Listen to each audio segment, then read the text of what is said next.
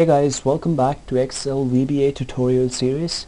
In our today's chapter, I will demonstrate how can we open a Windows Media Player session using Excel VBA.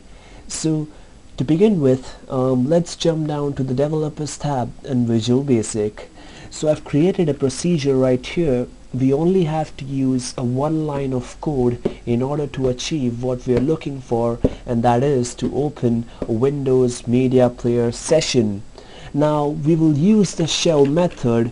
You just basically write shell, you open brackets and put quotes, and you just write the path where your Windows Media Player file is stored.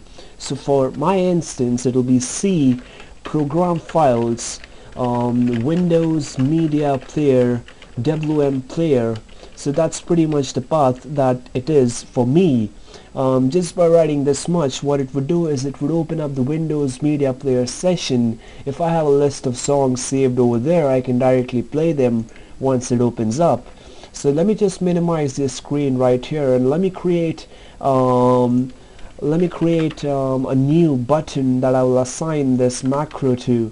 So let's call this button open WMM.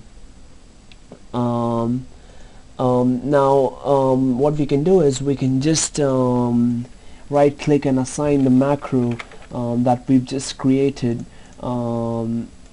So you may want to change this to WMP instead, Windows Media Player.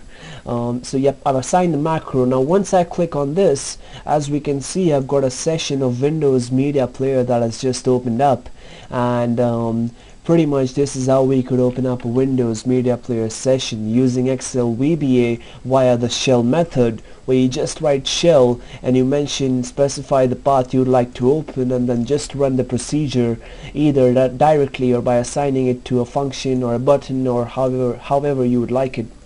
So that's pretty much it, guys. So thanks for watching the video, and please stay tuned for more.